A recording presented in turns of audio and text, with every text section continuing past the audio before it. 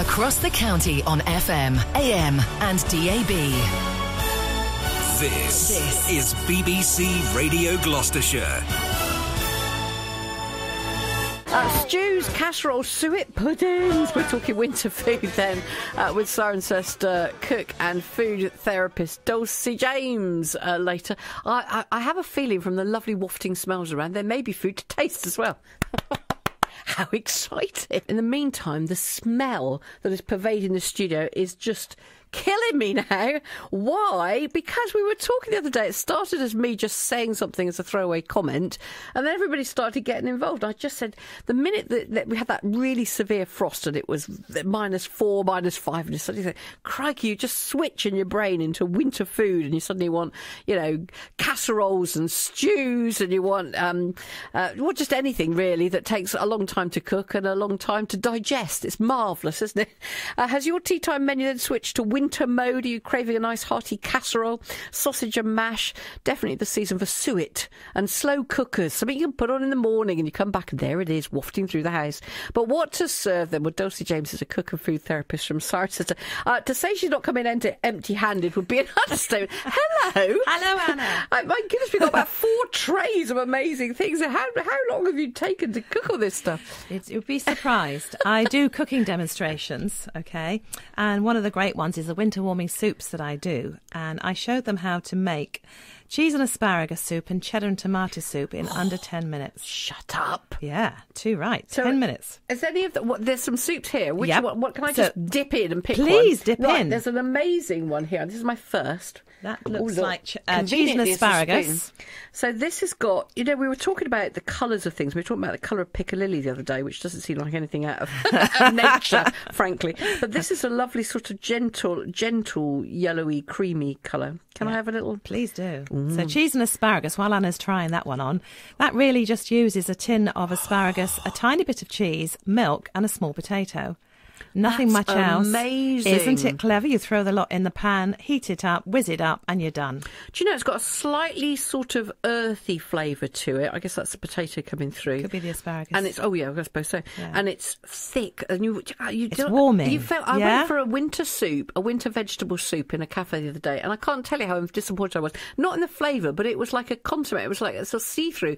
And I was craving something thick. Wasn't very hearty, Anna. No, and this is hearty as. This is lovely. So hearty and wholesome. So just tell me again. So the ingredients are what again? So it really is a tin of asparagus, okay? I use Knorr chicken stock cube. Yeah. Sorry, I'm advertising Yeah, on the that's BBC. right. I Yeah, don't believe it. But listen, the way I see it is that gives a really rich background flavour. Yeah. And if Marco Pierre White can use it, Exactly. it's all right if with me. If it's good enough for him. Wow. So that takes, seriously, 10 minutes? It takes, 5 or 10 minutes tops. Really tops. Wow. And at the same time, the red one you've got there is cheddar and tomato. Now this, hang on a minute, because I don't want to spill. That would be a disaster for all. It could be concerned. of your equipment. Yeah, no, that wouldn't be good. Now, Right, this one so uses, would you believe, some spring onions, again, a small amount of cheddar, basil, okay, water, a little bit of milk. Basil coming through. And here's the deal.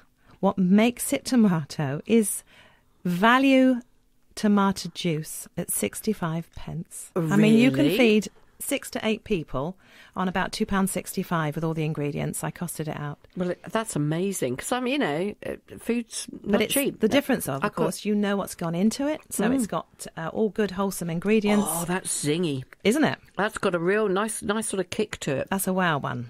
That's lovely. Yeah. Going in for spoonful 2. Going for spoonful 2. And what a nice colour. Whenever I was ill as a kid, that was the time when I craved tomato. Well, it was Heinz tomato. Heinz soup. tomato. And my mum would give me, and I was just like, it was that, and when it was the days when Lucasade was only bought when you were really, really ill, and you'd have the gold wrapping around it. Do you remember? Yes, Those I were the do. days. And it was that, and it was Heinz tomato soup, and then my mum would sort of get a piece of bread and sort of crumble it into. It wasn't croutons, but it was fresh bread equivalent, and put into the top. Good old soggy stuff. And then I felt better already. But even just looking at the colour of that sort of takes me back. That's lovely. It's lovely soup, and you could use that for a dinner party, and it's just so effective and so good. Now you've got another soup there, which is sweet potato Sometimes and parsnip. I love my job. I can't tell you. Right, third one. So this is more. Now this looks more of a curry sort of That's colour. got cumin in, but it's okay. sweet potatoes giving it the colour, of course. Yes, Right, it's leeks got and How do I celery. describe that colour? Like a beigey. I'm not doing it justice. What do I call that colour? Oh, Sandy? ochre. How about ochre? That's a better term. Let's go ochre. So what have we got in here again? So you've got in there leek, and you've got celery and sweet potato and parsnips, of course, and a bit of cumin. Right, I'm going to try. I've got to be honest, I don't know how I'm going to feel about this because I'm not good on sort of any kind of spicy food. It smells spicy, but I will taste it. I don't think it's that spicy, Anna. You'll be surprised. It's quite sweet and delicate. No, that is a gentle flavour. Yeah. It is a gentle flavour and a nice thick, I can see consistency. the thickness but it wouldn't of be that my favourite. I'm thinking of the three. No, that's fine. Now go to the other savoury one, Anna. So we've got to talk. You mentioned slow cookers. New spoon. Hang on. Moving on. Everyone spoon. out there who has or has not got a slow cooker, go and get one. Get it out. Do you know what? My friend got me onto this because she's working all hours and she's often on an overnight shift. And when she gets home from work, everybody else is having breakfast, but she's about to go to bed, and it's her main thing. She's not in the mood though. She's tired. She's done a long shift. She's not in the mood to start from scratch. So she puts things, any old thing, frankly. She's really experimenting, and puts it into her slow cooker before she goes off at night. And then when she comes back in the morning, she's got this lovely smell, and this a welcoming smell. Yeah. So you've got pork. I thought you'd do something different. Which one am I looking at here? That's the other savoury one. Oh yeah. You've got pork with cider and cream. No, that's right up my street. That you can't taste. I haven't the even cider. tasted yet, but I'm already. That's been in the slow cooker, and you've got leeks and carrots and celery. Hello, that is gorgeous. And get this: what's used to thicken it is actually peppercorn sauce mix. Stop it. See, how simple is that? I Slow can't cooker. talk now 'cause I'm having No, she's having a good time. That is divine. And I've got a recipe leaflet available for these recipes we're talking about today. I've got a savoury one with the soups and stews, and I've got a sweet one, which we're going to come on to in a moment. Just remind me again. So what's in this one again? Just remind me. So we've got pork, cider, celery, carrots, leeks, and Knorr chicken stock cubes again. Some creme fraiche, can of cider, and a packet of pepper sauce mix. And note, no water was used in the making of this stew. No. Tastes delicious. Now, I know in theory it's like, when you go for wine tasting, you're meant to sip and spit. No way on earth. I'm just going for the third. That is divine. That's absolutely my favourite so far. Okay. So, stews, they're meant to be rich. So I did another beef stew with a tomato background. Or how about making it with just Guinness? And get a really rich. Does that give that gives that richness? It really gives it a bit of oomph. And then put your dumplings in that and you're away. Well, there's another thing you see. Suddenly, out of nowhere, you go from barbecues and suddenly think, I want a dumpling. Exactly. I mean, who knew? It's the cold weather. And I'm all about tantalising and tickling your tonsils and your taste buds. Oh, right. OK, we'll take a little break. We'll be back with Dulcie for more then, and you'll be able to get hold of these recipes if you fancy trying any of these. We're trying to inspire that one. It's so good. James Arthur and Impossible. 10:25, wafting gorgeous wintry recipe smells around the studio. More on that to come. On the A417. On DAB Digital Radio. This is BBC Radio Gloucestershire. Dulcie James is here then from Cirencester, cook, food therapist. And if you are sort of suddenly, mentally, you've switched. It's amazing how your brain does this. Mine certainly did. The minute I mentioned it, everybody else went, oh, me too. Suddenly we're into winter mode and we want stews and casseroles and suet pudding.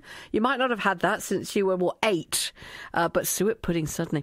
We're talking winter food then with Dulcie, who's brought in a great tray load of the most amazing things. Now this is interesting because you've got this as an alternative to bread to have with your soup. With soup, or I suppose you could also have it with stews, which is scones, but not just. There's all different varieties here. You've got 3 flavours, mini ones, because then you can pick and mix.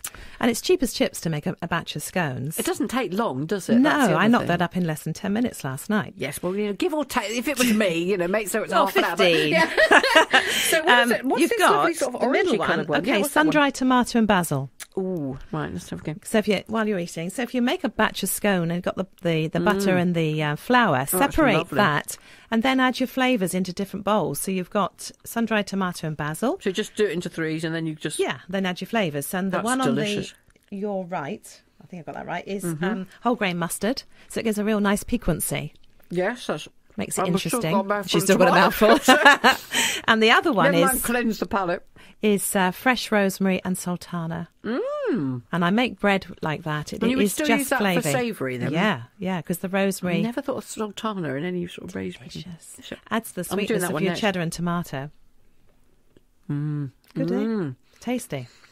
So this is stuff that you just sort of try out. This works, this doesn't tweak. Have you been doing this for years? That's the way you cook? Oh, I've been doing it for years. Oh, see, that really Since I was annoys 13. me. You know me well enough now, but I'm a real passionate cook. It's one of my top things in my life that I'm incredibly passionate about, with the work that I do as well, of course. But the interesting thing is, because my mum, and it so frustrates me because I've still got her recipes, well, what she wrote down, which she didn't write that much down because she was one of those pinch of this bit, shake of that, and it always tasted fantastic, and every time over my entire life it tasted the same. Yeah. But you try down the phone, on a Saturday morning, Mum, how do you do your chocolate and orange cake or something?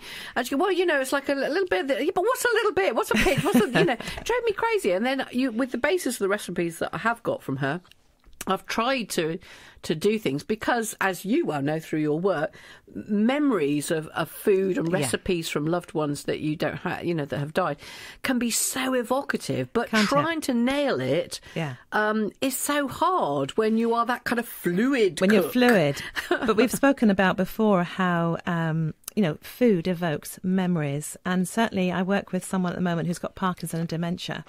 And when I start with the lady, then you see her literally lift up and I start talking. I started singing Dad's Army theme the other day and she was there singing with, whilst cooking. She was singing with me.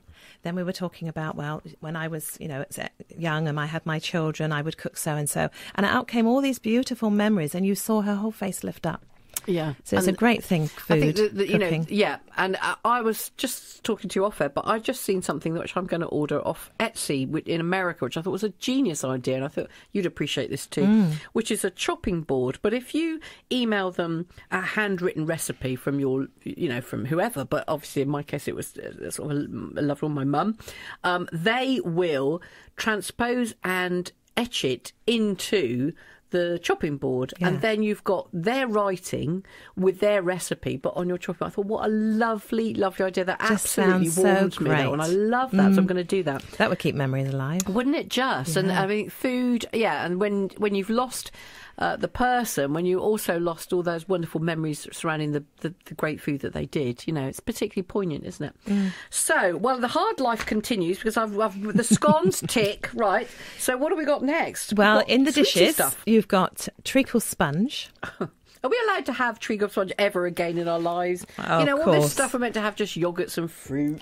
Well, do you know what? I'm from the generation where we had everything in moderation, but what we had was natural food that had, just normal food. We didn't have sweet snacks in between. We didn't really have chocolates an awful lot, only at Christmas. Chocolate's meant to be, a treat, isn't it? treat. And now it's like every day. Or crisps the same, isn't it, for a lot of people? Yeah, but after a main meal, my mum would always cook jam suet pudding. The recipe in my recipe leaflet's got that.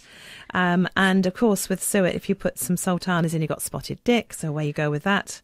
It's still the pudding club at Morton and Marsh is what they live and die on. People come from all over the country to go to that outside Morton because it's all about the suet puddings. They parade them in. And when I'm teaching people to cook, I'm going in. Just going in, people are amazed how easy it is with a bit of time management to throw together a lot of food. But doesn't this take hours of cooking though? If you're going to do doesn't it have to go and boil on the back burner for that's 5 minutes mixing up 5 minutes. You put it in a glass bowl in the microwave, 5 minutes, job done. Sure, that's dangerous, isn't it? You couldn't get more simpler. And it's fatal. If anybody wants to be totally lazy, 5-minute treacle pudding. What are you doing to us? I'm hopefully encouraging a little bit slightly different type of sugar rather than the manufactured stuff. And then you've got sticky toffee pudding. Well, it's in there somewhere. There's plenty of sauce. The sticky toffee stuff's drowning it, which is heaven. Well, how many times do you go into a restaurant and you ask for sticky toffee pudding and out it comes with hardly any sauce? That is so true. And you feel like going, excuse me, where's the sauce? I've ordered here? Why do you think I've ordered it? So anybody who's having sticky toffee pudding delicious. at home, they have plenty of sauce, always. I haven't even got to the sponge yet. I'm still on the sauce. Yeah. So how long does this take to make then, this one? Well, the sauce takes about 5 or 10 minutes tops, and the mixing of the mixture is 5 minutes, and it took about 40 minutes. Baked it in the oven. Oh, did you? Yeah, bake it in the oven. Then when it comes out, you can, if you're going to serve it straight away, then you pour over the hot sauce, and away you go. But remember, folks, when you are serving my sticky toffee recipe to your guests or your family, put a gravy boat of sticky toffee sauce by the side. More. Give them plenty. That is right. So far, to start, I'm going to go with the tomato and basil soup, which is divine. That pork and cider, oh my stars! And I would definitely have this sticky toffee pudding to finish. It's good, isn't it? With extra sauce. With extra sauce. So, if people want to do these things, then obviously we can get the recipes to them, can't we? We can sort that out, and so if people want to have a go. If people want to email me by going through tastethememory.co.uk, and email me and ask me, do they want the stews and soup recipe leaflet, or do they want the pudding? They probably want it all. I will pop it out in the post to them, no problem. Well, that's very kind, because I know people are going to get all inspired, and why wouldn't you when it tastes so divine? You touched on some of the work you do, and I know you're busy doing loads of things, but one of the things you do is Taste the Memory, which is sort of working, well, you explain sort of in a nutshell. Okay, Taste the Memory in a nutshell is I offer cooking sessions, 1-to-1 or tandem. Okay, so that people can learn some new recipes or learn how I cook really quick with lots of simple recipes. I also get out there and I do cooking demonstrations, so I entertain people. We have a lot of fun, and I show a group of people just how you can put together the recipes that I use and love. And I'll do some talks, and I also work like cooking therapy. So if I'm working with an anxious client who's finding it difficult to tell me something, then I'll go and do some cooking with them. You see, because then you're both busy with your hands and also with your eyes, and it's surprising how people might open up then when they're not in such an potentially intimidating situation. It's more, it does work, doesn't it? It does work. Oh yes, it does. And one of my previous clients, the one thing she said that helped her the most was making marmalade with me in the kitchen, which she then was able to really unravel what was going on for her. Fascinating. Thank you so much for coming in. You're not getting this taken away, because there's definitely that sticky toffee and pudding. And you've got Christmas bread pudding there. Hiding under the table. We haven't even got to the Christmas bread pudding. So it's bread pudding, but with a Christmas twist in it. Yeah. And it smells like Christmas pudding. And people can come and buy it from me at the Christmas Craft Fair in the parish church in Cirencester for Macmillan Christmas Craft Fair, Saturday. What time? Kicks off at 11 o'clock to 4:30, and I look forward to seeing you all there. Come and see me and say hello. Yeah, you might want to take some of your recipes, because people might want to pick them up there if you're in Cirencester. That's a good way to do it. Thank you so much for coming in and giving us some more inspiration for winter foods. And it's amazing how you sort of also not just into winter mode, but go back to your childhood, isn't it? Because, as I say, we're not having these sort of things so much now. But God, doesn't it take you back, to when you'd get home and there was definitely a pudding after tea, as we called it, and after tea there was definitely a pudding, and it was probably going to be something like this. Absolutely delicious. Dulcie James, thank you.